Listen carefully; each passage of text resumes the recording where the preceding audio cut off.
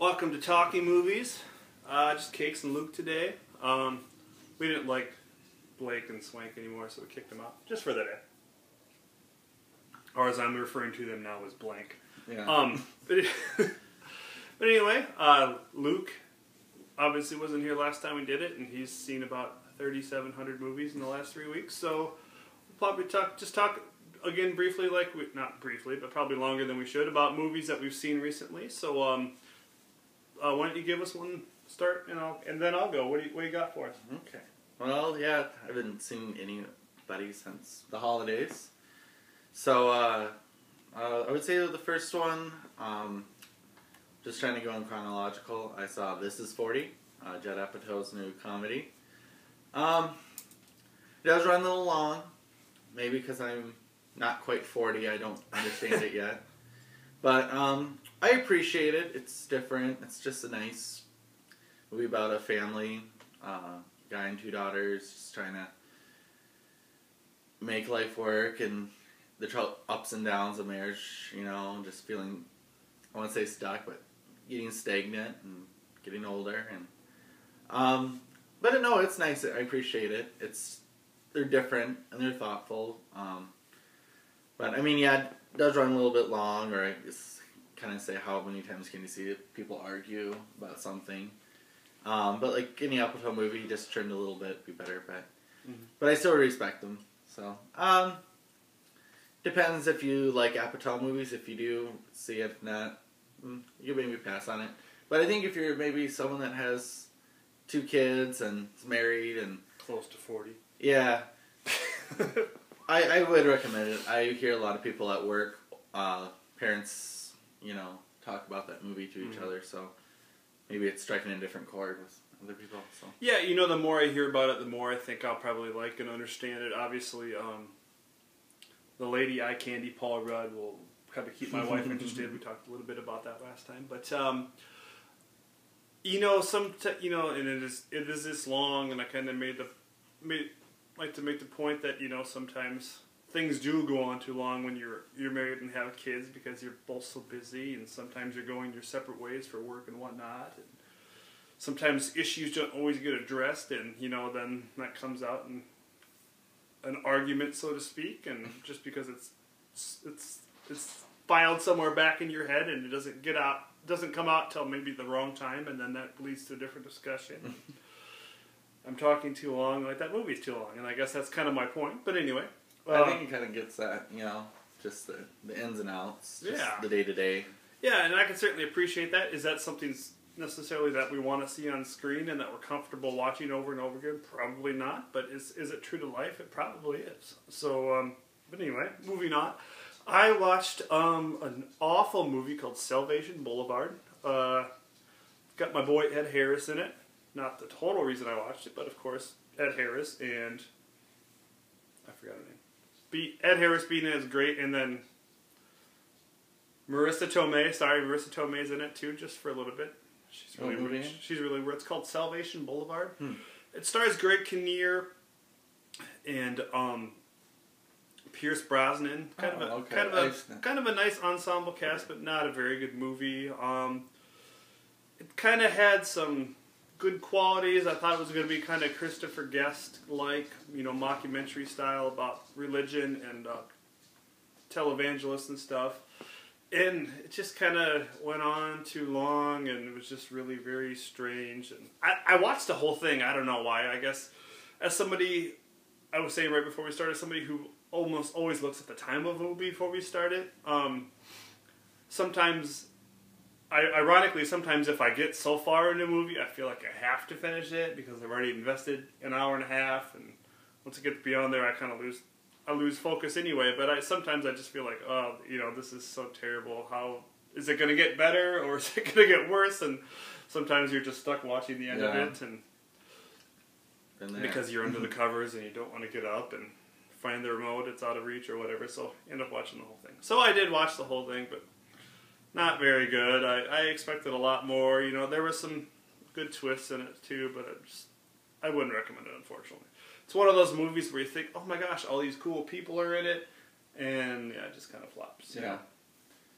Kind of reminded flopped like that City of the Sea movie. I remember grabbing that thinking, Robert De Niro, Frances McDormand, how awesome.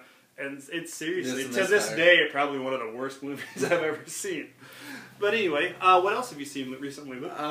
I just watched, I think it'll be a new holiday cult classic called Rare Exports. It's from Finland. I'm sure Blake has talked about it. It's about,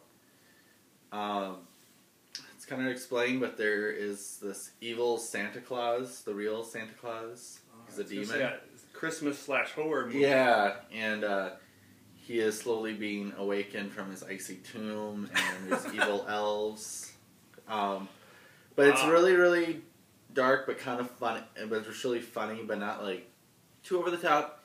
It's definitely in the vein of like Shaun of the Dead or Gremlins. And then also on the Blu-ray, they have a great, another weird holiday movie called Santa Claus Conquers the Martians. And that's on Mystery Science Theater 3000. To one of the best. It's about Martians going down to Earth to kidnap Santa Claus to bring joy to the Martian children. It's just cheeseball all the way through. It looks like a music video. Because it's so cheesy looking and goofy. And but Rare Exports I recommend. It's not for everybody. I didn't totally love it, but it was definitely original. And is it a foreign film? Yeah, it's a foreign film, but there's some English in it. But yeah, it's actually really well shot. But if you like good horror cult movies, I recommend that one. It's a good horror comedy. And then another one, kind of a horror cult movie. I don't know if we call it horror anymore. It's called Killer Joe, with Matthew McConaughey and Gina Gershon. Both who do really great in it. Pretty intense. Don't want to give too much away, but it's intense towards the end. I don't like her. But just this kind of white trash family, Southern Gothic, pulp classic kind of Pulp Fiction kind of movie. It's just kind of dirty and kind of funny, but not for everybody though. Not for everybody. Yeah, I've heard McConaughey's really good in it. Oh yeah, he's really great. Good. He's great. Cool. Another new movie I saw, at least new to me. This is a movie that I picked up because it's working at a movie store. It always surprised me that it sold so well because it seemed like your own ordinary run-of-the-mill romantic comedy, but it's called Something Borrowed. It's got John Krasinski, Kate Hudson, Jennifer Goodwin. I forget the lead guy's name. He hasn't been in a whole lot of things, but anyway, it's called Something Borrowed. It's based on a book. It's kind of a good. It was good. It had its really good moments, then it had its really bad and kind of awkward moments. It's kind of, as somebody who watches romantic comedies with their wife, it's certainly one of those that raise some good questions and whatnot. There's a lot of cheating involved and whatnot, and it had certainly, like I said, it certainly had its good moments, but it was just kind of weirdly just kind of came to a head and then fizzled and then became really predictable. It was kind of odd. Interesting movie. I still don't know why it continues to sell really well, but anyway. Probably because it's a romantic comedy. Yeah. And it's based on a book, and I'm sure a lot of people have read that book. I know the book. Emily Giffin is the author. I know that her books are been very, very well received. She's written I think that's that book in particular is part of it, a different series. But Something Borrowed is the cheating. Spoiler alert. Anyway. Did Django Unchained go? Django. Excuse me. I'll save that for last because I have some thoughts. Sorry to put you on the spot. No, it's all right. But that'll be like the last one. I just have two more. I just saw Les Mis last week. Kind of one I've been anticipating. Like the musical, seen on stage a few times, but like the stage, the movie does. I know it seems like we always talk about how long movies are, but when the third act does come in, you're kind of like, oh, a new set of characters and everything. It's a classic novel, so spans a lot of time, and there's a lot of characters that come in and out of it. But yeah, it's definitely interesting. The way they film the singing is I've never seen it in a musical before. Really handheld, really tight on their face and everything. Not like Dancer in the Dark, but they sang all their songs live, which is nothing new. But it's the emotion. Like people would cry a lot during their song. Anne Hathaway's like I've dreamed a dream, I believe is the song. You always hear it really, really pretty, like Susan Boyle or Barbra Streisand or something, but it's very much more emotional. It's not the greatest movie. It has its flaws. Did they do all their singing in that? Everybody? Yeah. Okay. And they did it all live on the stage too. And I mean, you can kind of tell like Russell Crowe kind of has not the greatest voice, but I give him credit for trying. Hugh Jackman's great. He is a rock star. Yes. Somewhere. Somewhere in Down Under. And then another Aussie, Hugh Jackman is really great in it. Kind of a role he's been born to play. He's a handsome man. I was sick of that. The Golden Globes the other day. He's a handsome man, especially with facial hair. He's something about him. Yeah. Yeah, he goes through the extremes too. Like he lost a lot of weight for the role, and he looked like he kind of gained a lot. But no, it's. I would only recommend it if you like musicals. But it's definitely it's flawed, but I still enjoyed most of it. It does have some really great scenes in it. It does kind of seem to me like it's going to be one of those musicals that people that don't like musicals are going to see just because of its notoriety so far and all the people in it. Yeah. But I mean, people got to know it's an opera. Yeah. It's all in song, very little dialogue. So you gotta be prepared for that. But Helen Bonham Carter and Sacha Baron Cohen rejoin from doing Sweeney Todd. They play the innkeepers, these very grotesque, kind of the comic element of the whole movie. Kind of just pinballing around, always scheming or doing something. So they're fun to watch. So it does look nice and dirty. I mean, yeah, it has a very interesting to see if it gets any makeup or yeah. set design. Oh yeah, visually it's pretty great. It's really raw, but really kind of stylized, but not over stylized. But yeah, I mean it gets pretty nasty. Like when there's people get shot, there's blood, and there's a scene where they go through the sewers, and it looks like sewage, you know. So maybe Grandma might be gagging a little bit.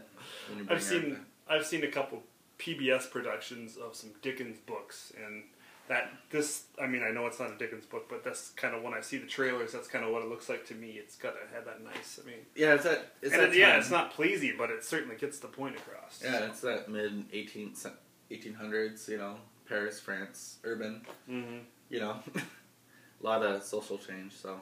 But, yeah, I recommend it if you like it. I mean, there's some really great songs, but it is long and does get tiresome a little bit, so.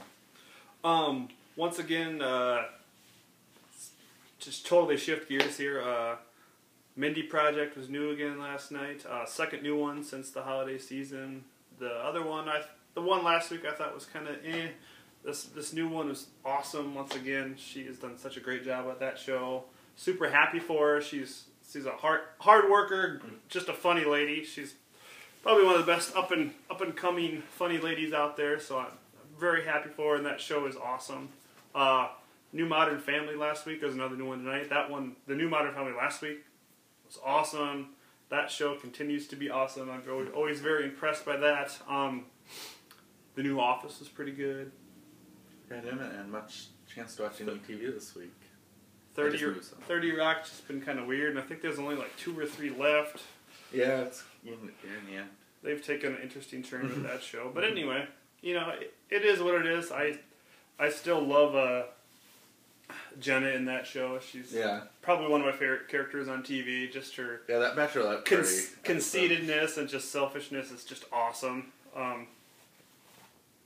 mean, that's the new stuff that I've been watching too, I guess. I think Parks and Rec is probably new this week too, so I'm pretty excited about that. And Community's starting up again. If you're a fan of that, if you can handle that off the wallness, it's a pretty good show as well.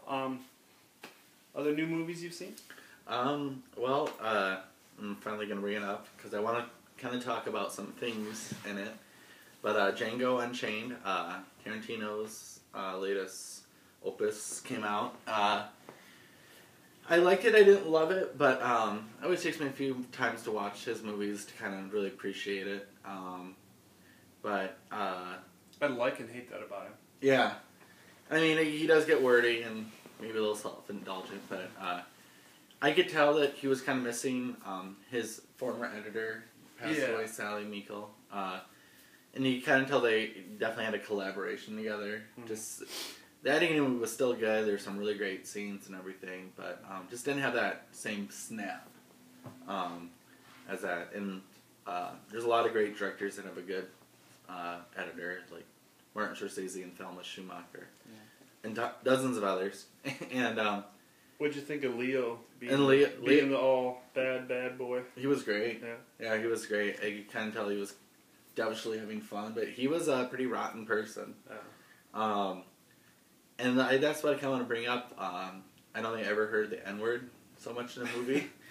And I've seen Malcolm X. That's certainly getting some controversy. But I think that's what I kind of liked about it too, because it was kind of throwing the awfulness of our past in our face, and it was tasteless. But yet again, it was kind of like almost cathartic in a way. Yeah. Because it was kind of like you could laugh at it, or you get. I mean, there's a great scene where Jamie Foxx is whipping a person that worked on a plantation, some white man who was about to whip a lady, and there was something like you're cheering, you know, you're happy, and then there's like this whole goofy Mel Brooks-esque scene with people that want to be the Klan, kinda, even though 20 years earlier than when it happened in real life, but and it's funny,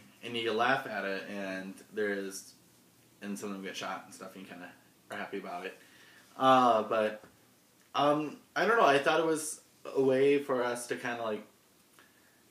We always seem to shy away from like the really ugly stuff, and I think if we look at it, you know, straight head on, I think we can get over it a little easier. I mean, not to say that Django Unchained is the roots or anything. Well, yeah, I mean, and it is just an adventure story too. Yeah, it's just a spaghetti western, and it's fun and good performances. It's just a movie, people. Yeah. You can be offended by the N-word, but you can also think, oh my gosh, as a nation, look how far we've come since then. Yeah. You know, I mean, and I know there's no like historical backing to this story, but it's a story set in a time, and let's face it, people said that word in that time. People said that word a lot. It was derogatory. It was meant to be so, and the word has certainly evolved through the years to become something else, and something that is not necessarily tolerated in today's society. But they're using dialect from the time that they're. Oh yeah, I mean, the movie was supposedly made. And if people say different, just open up I haven't seen the movie, but I'm open a Mark Twain novel. Just saying, yeah. I mean, yeah, I do not say that word at all. But I thought what I thought was interesting was Samuel L. Jackson.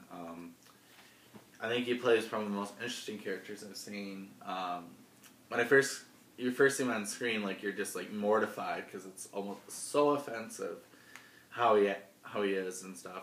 If you ever seen the show Boondocks, there's this guy named Uncle Ruckus, and I believe that's his name, and it just is kind of like his version of that character, but black in slave times, and it's he just plays like just the most typical like Uncle Ben, substitute, subversive person. I don't want to give too much away, but then you realize he's playing a whole different game, and he's a lot more methodical and mean-spirited and kind of selfish in his own way. I mean, we've seen characters like this in other movies too, but yeah, he kind of really just kind of comes out of nowhere too, and he's truly probably the most evil person out of there. And there's some evil people. I mean, Leo's pretty awful in it, but yet again, it's a Tarantino movie, so you're gonna be laughing and on the edge of your seat and having a good time too. So I mean, there's some heavy issues with it, but I think it's kind of wrapped up in a fun action adventure story. So yeah, if you like over the top violence and and nice good 70s music and horse riding and a little bit of a twisted view of American history, I recommend it. So Tarantino is kind of one of those filmmakers who does usually put a good soundtrack to a movie. I'm not sure if he's the one doing it, but obviously he's the one signing off on it. And I can always appreciate that, even if it's not from the time period. Oh yeah, the movie's supposed to be set in. He does a good job picking music to tell a story. Yeah, there's there's a couple scenes where they're riding around on horses and there's some like gangster rap going on. Yeah, I mean and then there's this really great John Legend song he uses, and he's revived songs like Stuck in the Middle and yeah. Put the lime in a coconut. I mean, he's made those songs, part of a newer generation. Which if a movie can do that, you're obviously remembering it for a reason. So. Mm-hmm. Yeah, that's pretty much all I gotta say. Cool. I'm sure there's a few other movies I've seen that I just kind of slipped my mind. I apologize if I. That's all right. But I recommend pretty much any of them. I'll do a little recap.